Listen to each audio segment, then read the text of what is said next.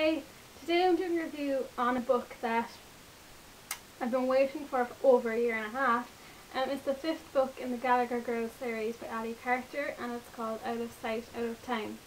The link to my review on books 1 to 4 is in the description box below.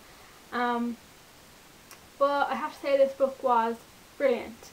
It's so strange thinking back to the first book, which is so like for 12-year-olds, and the 5th book, which is a lot more grown up and mature and darker and deals with serious issues, where the first book is just very kiddish. I loved the 3rd and 4th book when that story came in where the Circle of Cavan and they were after Cammy. It just got really like exciting and dangerous, and I loved all that. And then the 5th book got even hyped up the tension even more. At the end of the 4th book, Cammy ran away and decided to go out and try to find answers for herself. And if you go on to Ali Carter has a website, thegallagheracademy.com I think, and if you sign into that, kind of register, and there's like little short stories that she released every week, like a couple of months before the book release, and it was from like all her friends' point of view during the months she was gone, which is interesting to see because you never read from their point of view. They're quite short, so if you'd like to read them, I suggest you do. But anyway, at the start of the 5th book, she wakes up and it's like 4 months later, and she can't remember anything she did over the summer, and she's like bruises and cuts, and like her hair is chopped and she doesn't know what happened. And then she goes back to school and she's changed, and obviously, and she's damaged, and mentally she just has a lot to work through. And some of her friends are very, very happy to see her, and some kind of resent her a little bit. And it was just really exciting. And then the whole book is just Cammy retracing her steps and kind of getting instinctual feelings about where to go and how to find out what she did over the summer. And there are answers at the end of the book.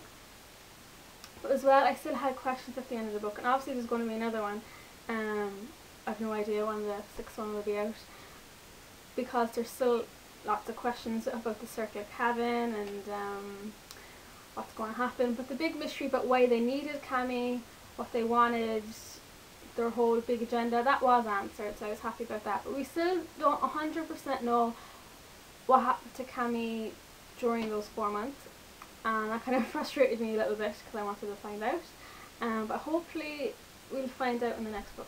I have to say, I loved the book. Was it my favourite? It could actually be my favourite of the series. And Cammy was just so like interesting and complex in this book, because she was going through this crazy thought process, and she was losing time, and she'd have a gun in her hand, she wouldn't even know where it came from, things like that. So she went through a big change, but I really enjoyed it, and I love her mother in it and their relationship. You don't get to read a lot of mother-daughter relationships, and I could have done with more Zach in this book, to be honest, but the scenes between him and Cammy then were really good. So yeah, I definitely recommend this book. If you love the 3rd and 4th, you're going to love this one even more. And yeah, so I say it'll be a long way for the 6th one. So that was my spoiler-free review, and I'm going to talk about it in a bit more detail with spoilers, so if you don't want to know what those spoilers are, I suggest you switch off now. Okay, so Cammy, my goodness, she went through a lot, even though she can't remember a lot of it. But you feel so bad for her, and I love the whole mental instability thing and her kind of unravelling throughout the book. It was fascinating and interesting. Yes, there wasn't many Zach Cammy scenes, but the ones we do get are quite nice and really good. And yeah, I loved all the scenes with her and her mother too, and all her friends are worried. I was worried that Zach and Bex were like too close at the beginning. I'm really glad then Bex kind of forgave Cammy after a while. Mr. Solomon woke up, that was really nice. And we finally found out what they wanted from Cammy. So Cammy saw this list while she was at the circus, and they wanted, like, surprisingly, how she remembered all that. all those names, but they wanted the list off her, and then she led them to the list in Ireland. So yeah, they went to Ireland, and I was kind of worried what the author's description of Ireland was going to be like, but she was very complimentary. Obviously they were in the west of Ireland because it was very rural, but yeah, well, it wasn't too bad a description. And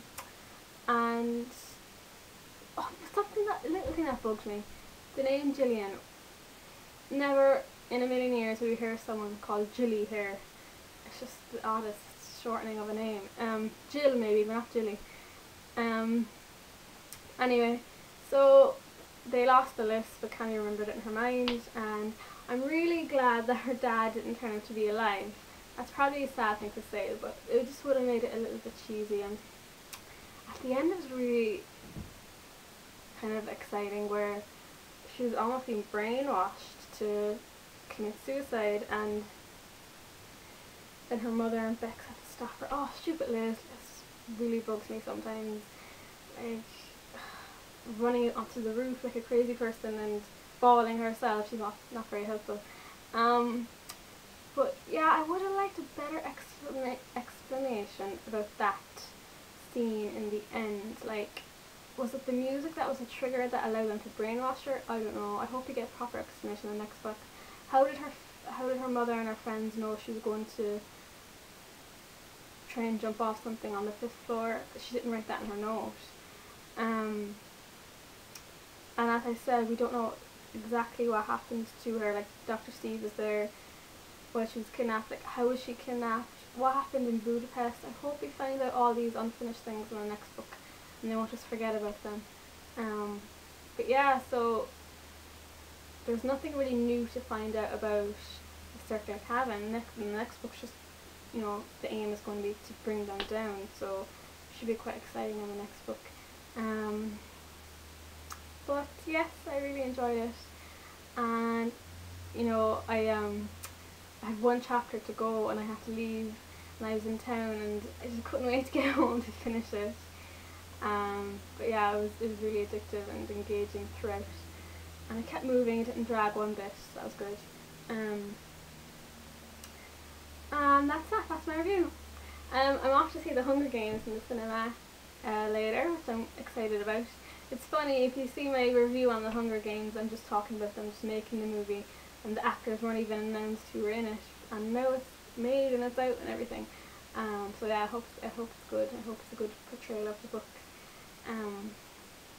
Anyway, thank you very much for watching today, and I hope you tune into my next review.